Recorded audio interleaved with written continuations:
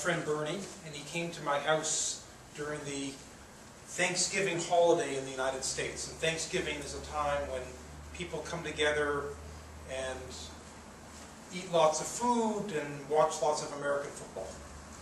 But it's sort of a family time, and it's a time when I make many, many different cakes that I don't usually make during the rest of the year. So I make apple tarts, and I make pumpkin pies, and this is a very special one. It's a ginger pudding cake, very good, and I'll share the recipe after the lecture with anyone who cares to have it. Here. Doesn't matter. I think my battery will last. Okay. Yes. I stole your... No, leave it. Okay. I didn't know that. That's okay. So it's special things, it's unusual things. It's not the things that I do every day for Thanksgiving. Special desserts, special spices, special foods. This is my everyday kitchen. In my everyday kitchen, I have things that I use every day, and I keep them close at hand. So I have my coffee machine, and it's on a low shelf in my kitchen. I don't have to reach up high to get my coffee machine. I use it every day, so I keep it right at hand. The things that I use for Thanksgiving once a year, those are the things on the high shelf that I have to reach for. So I've organized my life, I've organized my kitchen around the things that are everyday things that are useful every day in my life, and the things that I have to reach for, that I have to think about, that aren't always available. And so the question comes down to, for me, this is a school of education. You're making decisions about what belongs on the low shelf, what's going to be readily at hand for our children, versus what are the things they have to reach for. And also, how are they going to reach for things that are high? So we want to think about what are the everyday tools that children of today need to be successful in life, and how are we going to populate that? So I'm going to argue that computation should be on every child's low shelf. Now, we had a discussion at lunch, and at the end of the discussion, it was argued that even a pencil is technology, and unless you use the pencil to write, it's not doing much good. And computation is a technology, and we need to think about how we use computation in order to make this argument that it belongs as an everyday tool. Before I begin, I want to actually share a definition of technology. So we're going to talk about technology. We should agree upon a definition. The definition I like best comes from Alan Kay. Alan defined technology as anything invented after you were born. And the reason why I like that definition is it takes technology down off its pedestal. Technology is just stuff. And computation should just be stuff. It should be like a pencil to our children. Computation is actually nothing very special today. It's everywhere. It's ubiquitous. And so we have to decide, are we going to introduce children to the power that computation affords as a routine part of their schooling. So, our objective is not learning, but learning to learn. And the reason it's learning to learn is because the world is changing. And the world is always going to be changing. And I think with all of us, everyone in this room, I think, has had to spend a lot of time learning after their formal education, in addition to the learning they did during their formal education, in order to be successful in the things they're doing today. Learning doesn't ever stop. Learning is part of being alive. It's part of being human. And so, if the children, and if the adults, if the children and the teachers are going to be out in the world, they need to be able to always learn. So learning how to learn is as important as any individual piece of curriculum that they might be exposed to. How do we go about it? Well, we argue that it's important to explore the world, have access to knowledge. There's lots of knowledge out there that is important. There's lots of knowledge out there that we can't expect every child to discover on their own. So for example, let's take calculus. Calculus in the history of mankind, at least since recorded history, so for tens of thousands of years, calculus has only been invented twice. Only 2 times was calculus ever invented. So to expect that any child or every child is going to invent calculus on their own, I think is setting an expectation that's a little bit ridiculous. It's an example of something that we have to let them explore, but we have to guide them to that exploration. Now, there are many, many things that might fall into that category, and when you define curricula, certainly one of the things you take into account are the things that are important that you want to make sure that the students discover, that they explore. But being exposed to these things is not enough. In addition, you have to be expressive with the things that you find. Because unless you are expressive with your knowledge, you don't truly appropriate that knowledge. That knowledge doesn't belong to you until you use it, until you're expressive with it. And so we balance exploring with expression. And we give tools for exploration, the usual things, web browsers and the like, some unusual things, sensors and other scientific instrumentation, and we also balance that with tools for expression. Again, the usual things, word processing so they can write, painting programs, but we also include in that mix multimedia, we include in that mix programming and computation, so it's a very rich mix of exploration and expression. But there's one more thing that we include that's fundamental to learning, and that's reflection. Because unless you stop and reflect upon what you're doing, you're not really learning. Unless you stop and evaluate and critique what you're working on, you're not learning. So the tool has to encompass all 3 of these characteristics in order to be of value. So Rodrigo always gets to show the pictures of the kids with laptops because he does the hardware. I do the software. It's hard to take a picture of software. But I like to have a picture of kids with laptops too. And this is my favorite one. And the reason why I like this picture is because there's these 2 beautiful girls smiling with their computers. But I'm going to put the emphasis on the word their computers. Because what they've done is they've taken the computers and they've put stickers on them. They've personalized the computer. They've made the computer their own. And the reason why this makes me feel so good, this picture, is because when we designed the computer, we put a lot of effort into thinking about every detail, and we thought the computer's perfect. And the computer was so perfect that we don't want it to change. And we designed it so that the children couldn't put stickers on it, because that would change the computer. And it was too beautiful to let the children put their stickers on it. And yet you can see that the children actually put stickers on the computer despite our best efforts to prevent them. The children wanted to put stickers on the computer that we designed to prevent them from putting stickers. And I celebrate the fact that they were successful in doing that. I celebrate the fact that they had a problem they wanted to solve and they figured out a way to solve it despite all the best efforts of engineering to prevent them from solving their problem. And so a lot of what ends up happening is that we want to encourage the children to follow their passions and break down the artificial barriers that engineers and politicians present to them. Here's really the central slide of my presentation, which is we need to raise a generation of problem solvers. They've got to learn to solve problems and learn that they can solve problems. And a favorite example of mine, this is not the factory, this is in the children repairing the laptops themselves. When we first built the laptop, we had a beta machine, a machine that wasn't mass production yet.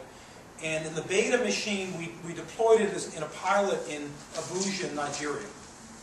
And the computers had a flaw. They were defective in that the cable that connected the keyboard to the display was 1 millimeter too short. So the keyboard connector in here was too short, and it would come loose. And it would have to be reseated. And so the children figured out, they set up a laptop hospital in the back of the classroom, and they fixed the computers themselves. So again, they confronted a problem, they solved their problem, but they also, in the process, learned that they can solve problems. These same children, in this particular school in Nigeria, they speak this language, Igbo. Igbo is one of the main languages, one of the 3 principal languages of Nigeria. Igbo, Hausa, and Yoruba. And so we gave the children their computer with the interface in Igbo. We should naturally want to give them a computer in the language that they use. The problem was that while we gave them Igbo for the interface, the word processor didn't have an Igbo spelling dictionary. So when they would spell a word, type in the word processor, it would highlight their Igbo as being misspelled because it was using an English spelling dictionary instead of Igbo. So what did the children do? They built their own spelling dictionary and solved their problem. Once again, the children had a problem, they solved their problem, and again, they learned that they can solve problems. So it's this sort of change in culture that we're trying to pursue with this. There's a product, a very popular product in the United States, and I've seen quite a bit of that same product here in Chile. It's called the Apple iPhone. How many of you have an iPhone?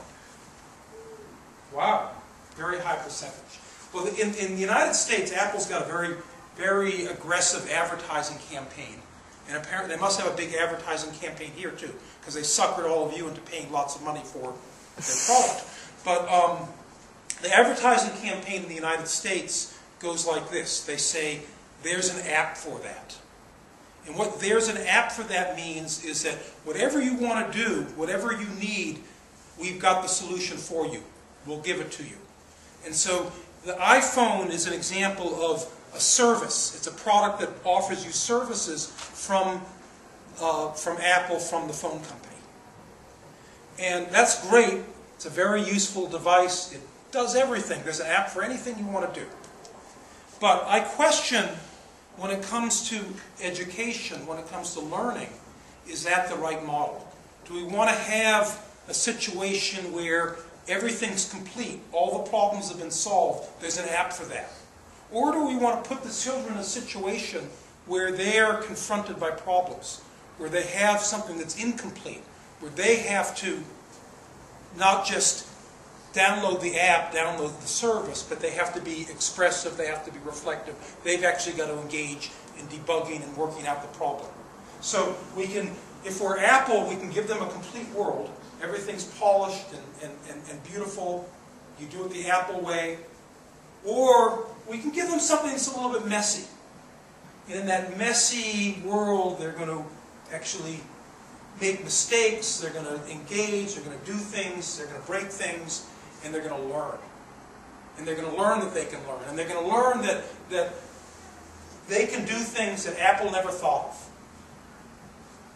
And they're going to learn that they don't have to have this dependency on some third party, but they can be an independent thinker and make things and do things for themselves. So, God knows that the children of this world are inheriting some very challenging problems. And what can we give them to help them deal with that world? Well, we can give them access to God, and certainly that's one of the things that this university is about. But we also can give them other tools. So we can give them their faith, but we can also give them some other tools. So, Marvin Minsky once said that the playfulness of childhood is the most demanding teacher will ever have. And I'm going to actually allude to another colleague of mine, Henry Jenkins. And Henry, I know, has visited Santiago many times, and some of you have studied with Henry. Henry's a professor at MIT, and he studies fans. But he's not in the mechanical engineering department. He's not studying the kind of fan that pushes air. He studies fans of television shows. He studies fans as in fandom. And I first met Henry in the 1980s, and Henry was studying a particular kind of fan. He was studying fans of the television show Star Trek. And he would talk about these fans that were doing something that in the 1980s was very unusual and very difficult. They were remixing Star Trek episodes to make their own episodes of the show. So they would take Star Trek television shows, they'd have them recorded onto cassettes, videotape. Probably some of you don't even know what videotape is. And then they would make their own music videos, their own little episodes, their own stories, narratives for these characters that they love so much. And as Henry's describing this tedious process, he's describing these people that are 3 or 4 standard deviations away from normal. He's basically describing these people as freaks. These people who engage in remixing, these extreme fans of these television shows, of these narratives. And while he's talking, I'm thinking, I'm getting very nervous, I'm getting very agitated, because I'm thinking about my children. Because my children at this time were just 5, 6, 7 years old at the time when I first met Henry. And I was thinking about their behavior, and I'm saying, uh-oh, my children are weirdos. My children are weird just the way Henry's fans are weird. Because my children, when they would read a book, they'd illustrate it. When they would hear a story, they'd play act the characters from the story. They were doing all the things that Henry's fans were doing. And I was saying, oh, I've done something wrong with my children. They're growing up to be these weirdos like Henry's. And then I said, wait a second. My children's friends all do the same thing. Whenever they hear a wonderful story, they internalize that story and they build from it, they embellish it, they add to it, they live it. And I got thinking, back to what Marvin has to say. Actually, being a fan, engaging deeply and expressing from what you've explored and learned and heard, when you hear a beautiful story, a beautiful poem, taking that in, internalizing it, and doing something with it, that's a natural part of childhood. It's a natural part of what we do as humans. But then there's something about school that says, don't do that anymore. So that it's school and society that say that Henry's fans are weirdos. It's not, the natural state is to be inquisitive. The natural state is to be expressive.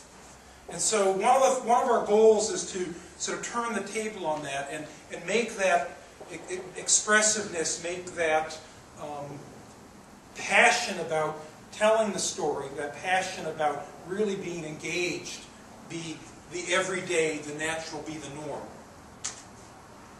So we have some very simple axioms that we operate by. The first is that while information might be a noun, learning's a verb, learning's action. Learning's not something that happens to you. Learning's something that you do. And so we put a real emphasis on the doing. And if we want more learning, we want more doing. So everything we do within the software is to encourage you to do more. Not encourage you to be passive and wait for the learning service to put learning objects in your head, but rather to really encourage you to do and make and engage. And then finally, this is a quote from Albert Einstein. Love is a better master than duty. And let me give an example. This is a school in Lima. It's actually a very fancy school. Most of the schools in Peru are not like this. And this, you can't really see in the slide, but this young boy is typing, he's writing in a chat application, a chat program. And he's very busy typing away. You can see there's a whole screen full of things he's typed. And he's actually chatting with a little girl sitting right next to him. He's chatting with his girlfriend. Now, on the surface, this is just, you know, some kid chatting. He probably should be doing his lessons. At least he's chatting through the computer instead of talking in class and disturbing everyone else. You shouldn't talk in class. But in fact, what's happening is something a little bit more subtle. He's writing. He's writing. What do we want these kids to do? We want them to write. And so, you know, in a subversive way, we're taking advantage of his passion and getting him to engage in part of our curriculum, which is getting him to write and write and write. I want to talk a little bit about the penguin. The penguin is one of the symbols of free software. And free software is fundamental to this project. And the reason why free software is fundamental to this project is because, not because free software is free. It's not because we don't pay for free software, although Rodrigo certainly appreciates the fact that he doesn't have to pay a tax to Microsoft whenever he distributes one of his computers. We don't want to have to but there's no reason to pay that money to Microsoft. But more important, what free software represents is a culture.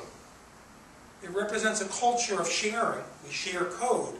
But it also represents a culture of discourse, of dialogue, of critique. So free software, people who engage in free software criticize each other's ideas. And there's a mantra in free software. There's an attitude in free software. Don't just talk about it, show me. Don't just tell, but show. Show me the code. And so there's this emphasis within that community and within that culture of doing, of demonstrating, of critiquing. And it's that same culture. It's the culture of free software that we want to have penetrate the walls of the school. That in the classroom, we should have the same emphasis of doing, of critique of ideas, of this level of engagement. The role of the teacher changes suddenly. The teacher's no longer there to simply instruct. Although certainly there are times when the teacher has something to instruct, and that's fine. But the role of the teacher is now one that is more of a guide. It's going to guide the children to powerful ideas. It's going to guide the children to processes and methodologies for addressing problems.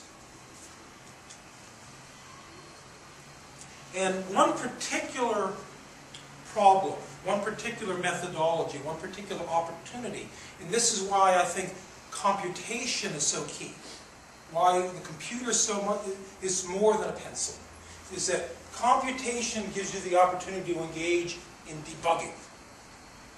And what debugging is, in computer terms, is it's finding problems in your software and fixing them. But debugging is something, it's a skill set that you're going to be able to apply throughout life in any field. We think of the word debugging in the context of computer science, but debugging is a skill that applies in every domain. Now, the reason why debugging within the context of the computer is so valuable is because it's safe.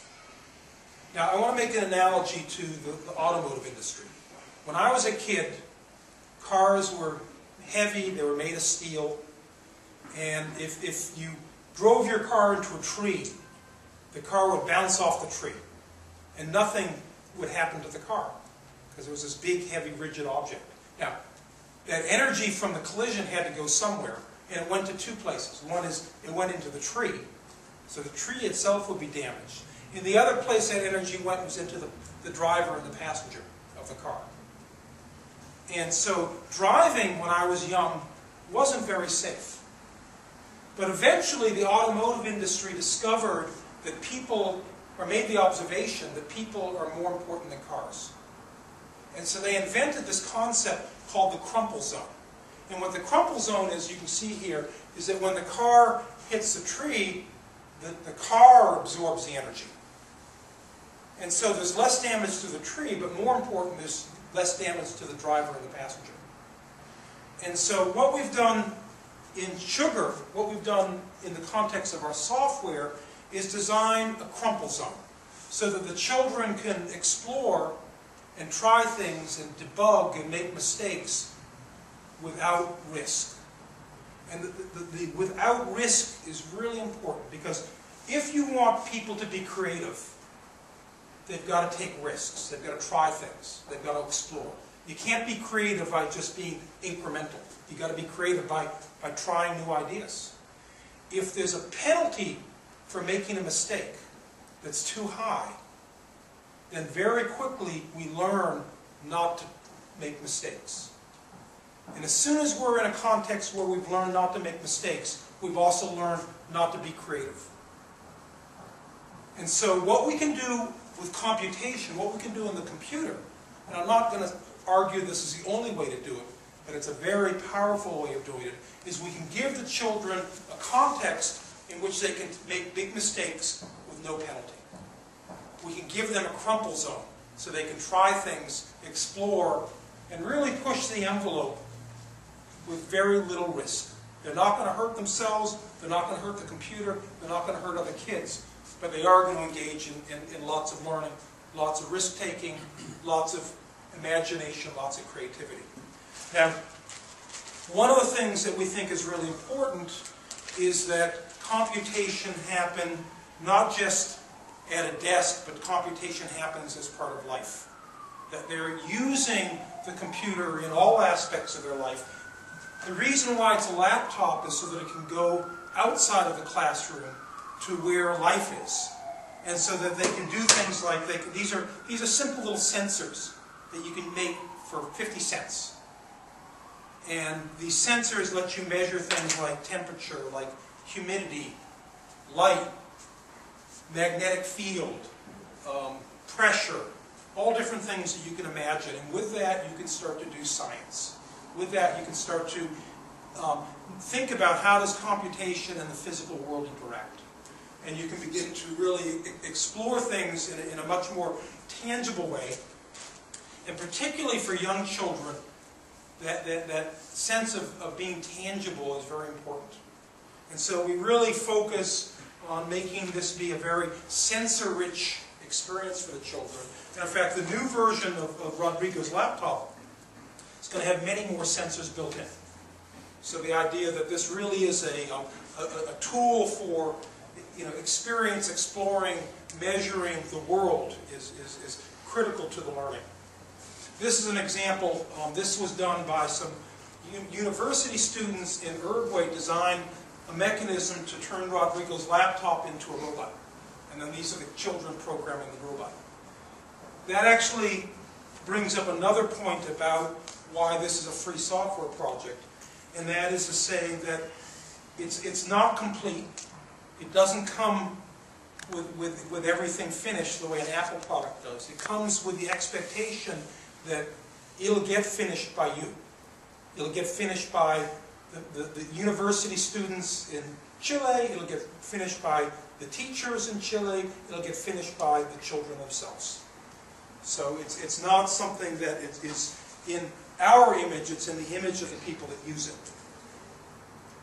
Now I want to just give you a quick demo, some concrete examples of what I'm talking about. And I'm going to start with an abacus. And I'll go to here. This abacus is the abacus that was invented by the Chinese about 2,500 years ago. And the way an abacus works, these beads in this column are worth 1, 10, 100, 1,000 as you go across. And on top, they're worth 5 times as much. So if I drop a bead down here, this bead's worth 5. Now, why do you need an abacus if you've got a computer with a calculator built in? Well, because it's important to understand things more than one way. It's important to understand that there are multiple representations of things, and particularly in terms of counting, it's nice to have different representations. But it turns out that there are different abacus. The Chinese weren't the only ones to invent the abacus. The Romans invented the abacus as well, around the same time as the Chinese. And they invented actually the exact same abacus as the Chinese. Same thing, 1s and 5s. And probably that's because both of them use a counting system base 10. They counted with their fingers, 2 hands, 5, 10. Nothing too surprising there. Well, the Mayans also invented an abacus, independent of the Chinese and the Romans. The Mayans counted with their fingers and also with their toes. So the Mayan abacus is base 20. So again, we can expose the children to a different representation, and we can begin to ask them, well, why? Why is the Mayan abacus different than the Roman abacus or the Chinese abacus? And how is it different? How can it be used in different ways? But we can go a little bit further. Now, I don't know how, some of you probably know this already about the Egyptians and how the Egyptians counted. The Egyptians counted like this: 1, 2, 3, 4, 5, 6, 7, 8, 9, 10, 11, 12. They used the segments of their fingers to count. And that's why we have 12 hours in the day. We got 12, that unit from the Egyptians. So, but the Egyptians never invented an abacus. But let's build an abacus for the Egyptians. So we don't have to just receive the things that pre-existed, but we can also make things ourselves. So in sugar, many sugar activities have a little gear. And that gear is a sign to the children, time to make your own version, time to invent your own representation. So in this case, we're going to make, we want to have an abacus for base 12. Let's make the Egyptian abacus. Here we go. I think, yeah, that's the Egyptian abacus right there. We just did it. So the idea that it's not complete, we have something to add, we have something to make, is part of the culture we're trying to instill with the software. But I want to go one step further. I introduced the abacus program to some teachers in Católica. Católica is a little town about an hour to the east of Asunción in Paraguay. And these teachers have been using sugar for a while, and they were interested in the abacus because they were interested in working with their children around their math curriculum that they get from the federal government, and there are all different ways in which they want to use this. But then they asked a question: could we somehow use an abacus to study fractions? And in the course of discussion, they invented, the teachers in Católica invented a new abacus. They invented an abacus that's new to the world. This is the Católica abacus. See, the Católica abacus. This abacus lets you work much the way the traditional abacus works, but it also lets you have halves and thirds. It lets you have fractions. It lets you add fractions and also subtract fractions. This is a new invention. I don't believe that this abacus ever existed anywhere in the world until the teachers in Católica invented it. And to me, this is an indication, it's a sign that what I believe is actually true. And what I believe is that teachers, just like the students, know how to learn, are capable of learning, and love to learn. And that teachers can be inventive just like students, and just like university professors. That there's, if we make room for it, if we tell them, you know what, it's okay, you're allowed to be inventive, you're allowed to create, they'll do it. They're capable of doing it. So part of what we do to educate teachers is to educate them about the value of creativity, of innovation, and that they're part of it. It's not something they receive, but they're part of it. And now the difficulty of that, and this is where I look for your help, the difficulty of that is that's a real change. Teachers expect to get something whole, something complete. They expect to get the app that is a lesson plan that's complete, that shows them how to explain this particular piece of a curriculum to the class. And that, well, while sugar doesn't get in the way of that, we need more. And the teachers need more, and the teachers love it. The teachers love to learn, just as much as the kids love to learn. And when school is failing, it's because no one's learning. And when no one's learning, no one's in love with school. So let me show you a couple more examples. The program that we were just running, I'm doing my presentation in, is a program called Turtler. So rather than giving the children PowerPoint, the children write PowerPoint. It sounds like a little bit of a stretch, but in fact, I've had second graders write PowerPoint. In fact, I was just yesterday, I was at two schools in Santiago, and in the first school, the children were using a program called Scratch, which I think many of you are familiar with. And, but it was clear to me that the children really didn't know what they were doing. They didn't really understand the tool. So we wrote Scratch in the car between the first school and the second school inside of Turtle Arts, and the children at the second school could actually see how all these things work. But let me just do a little, I'm just going to do a little bit of programming to give you the sort of idea of what the even first and second graders can do. And I'll just make sort of the classic logo program. I can tell the turtle to go forward. Every time I click on the block, the turtle goes forward. Very simple. I can tell the turtle to turn right, 90 degrees. In fact, let me make this a little bit bigger so you can see it from the back of the room. Right, right, right, forward. If it goes off the screen, I'll just put it back to the center. And if I snap these bricks together, I've made a little macro. Forward, right, forward, right. And now I'm going to do a little trick here. I'm going to use a block repetir. So repeat 4 times. And now what I've done is I've written a program to draw a square. And if I run that program, you'll see the turtle drawing a square. And I can drop on a Cartesian coordinate grid. And again, first and second grade children can start to explore Cartesian space using a tool like this and understand it.